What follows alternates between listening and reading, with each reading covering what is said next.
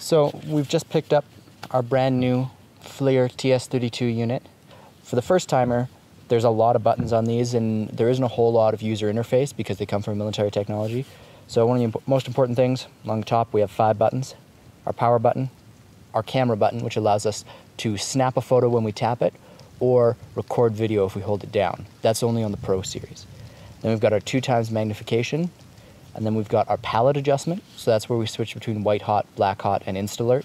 And then we've got our brightness to adjust for when you're out on a day like today or out at night where your eyes will obviously be adjusted. We've got a flip cap on the front with a lens in behind. It's easy to do, people pick them up all the time with the lens closed or with this only partially lowered.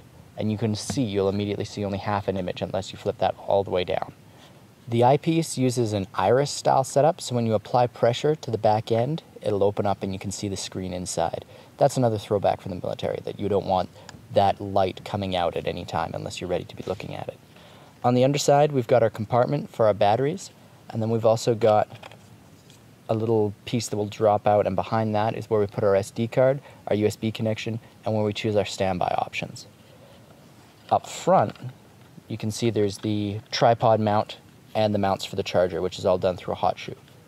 This unit here has a 320 by 240 microbolometer inside of it. It's got a range out past 500 yards to detect a man-sized target. And this is sort of a starter guide to just get us up and running with this thing, because it's different. It's a technology that not many people have used before.